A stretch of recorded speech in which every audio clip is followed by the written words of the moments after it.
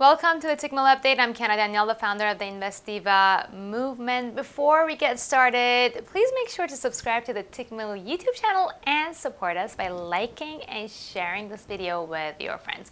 On Tuesday, we found out that home prices increased 3.8% in December.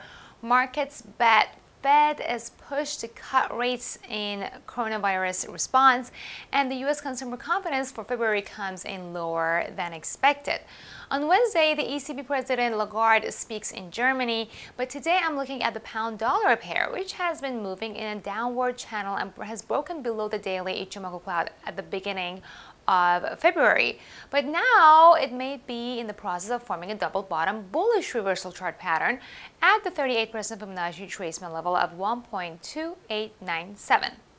This could also turn out to be another range within the downward channel, which could create range trading opportunities for medium-term traders. Do you think the pound-dollar pair will find a new solid direction soon? Head over to the comment section and let me know. Of course, trading in the financial markets involves a risk of loss, and you should only trade the money that you can afford to lose. If you like this video, give it a thumbs up and subscribe to the Tickmill social media, including the YouTube channel.